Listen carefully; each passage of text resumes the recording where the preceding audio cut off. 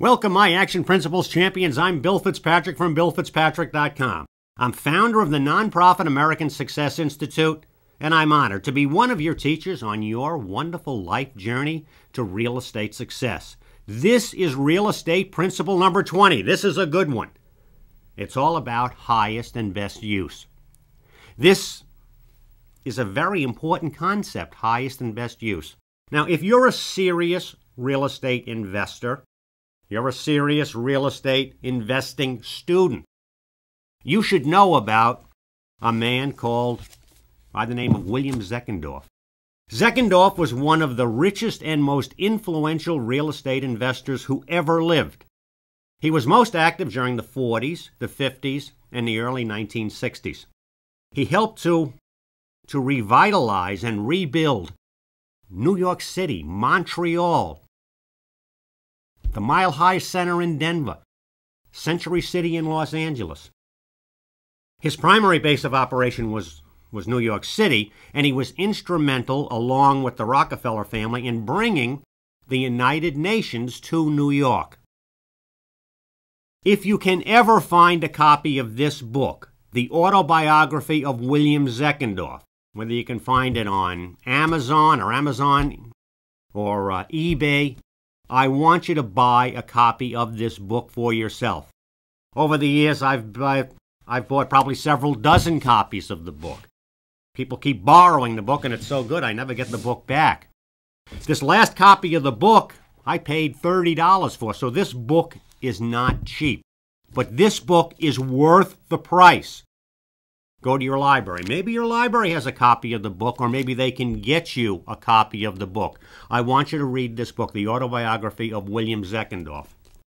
Zeckendorf was a genius, and he gave us a gift. He gave us the gift of highest and best use. See, Zeckendorf, this is the way that he thought. He'd say, I want you to think about yourself as a modern-day Rip Van Winkle. That means close your eyes and imagine what your small specific investment area is going to look like 10 years, 20 years from now. Close your eyes and see the future. What will change? What is the highest and best use for every one of those properties? Think. Relax. Think. That vast store of knowledge you have from all of your research, think. Now open your eyes and start to do what you've seen. Will the abandoned gas station, could that really become a McDonald's? Will that old factory building be turned into luxury condominiums?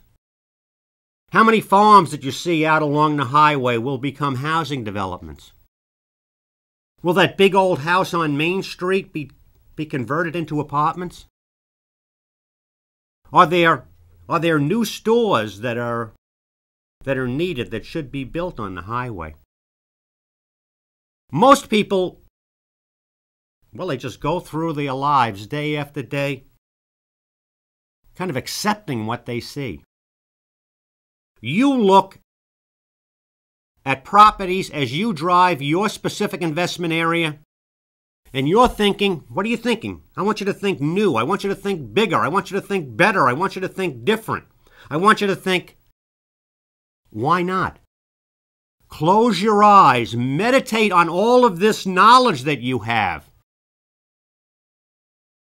Everything is changing. Everything will always be changing. And for every one of these changes in your small specific investment area, it involves real estate. So there will be real estate transactions. There's going to be buyers and sellers and agents and developers all involved in these changes.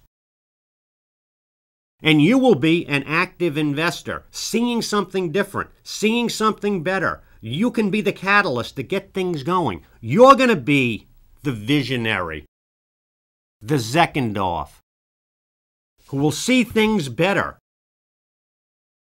and is making profits all along the way. You are an expert.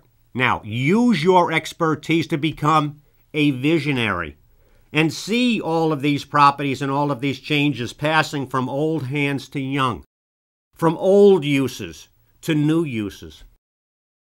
What does your knowledge tell you is going to happen, is going to be different in your small specific investment area? And as Zeckendorf said, all he really did was to put himself in the middle of all of this action, in the middle of all of this change. Be sure to investigate all of the free educational resources that we offer on BillFitzpatrick.com. And when you do that, we ask you to make a generous donation. You help us. You're part of the American Success Institute. Now, if you're watching me on YouTube, hey, this is easy. Google has made it very easy to click and donate a few dollars to support our nonprofit educational work. We need, we welcome, and we appreciate your support. I'm asking you, if you like what I'm teaching you, you say, yeah, I want to be a part of this. I want to do this. Well, come on, let's make a difference together by bringing the action principles to those in need of hope and encouragement. Your dollars help us to continue this work. In advance, thank you for your generosity. I'm Bill Fitzpatrick, and I'll be back shortly with our next real estate principle number 21. What stores are missing? Until then, hurrah, let's go out. Highest and best use, start thinking. Let's do it. Thank you for listening. For more information on Bill's work, the Action Principles, and the American Success Institute, please visit BillFitzpatrick.com.